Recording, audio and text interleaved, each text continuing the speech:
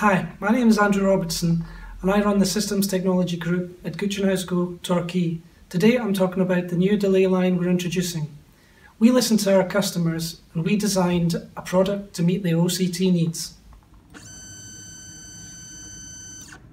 The optical delay line has been developed for volume production line requirements.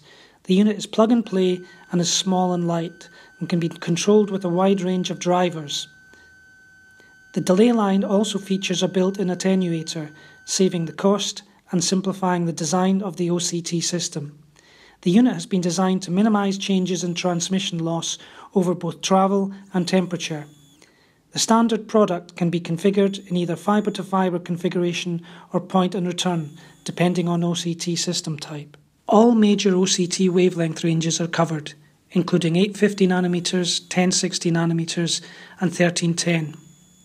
And G&H can use all available fibre types and connectors for optimum integration into any OCT system.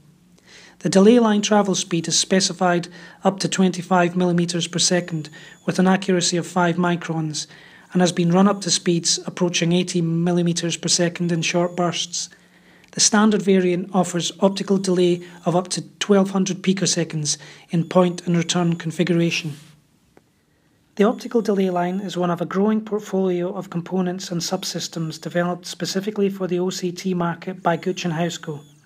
Other products include fibre splitters and tap couplers, fibre collimators, fibre interferometers, OCT spectrometers, as well as custom optomechanical and electro-optical assemblies.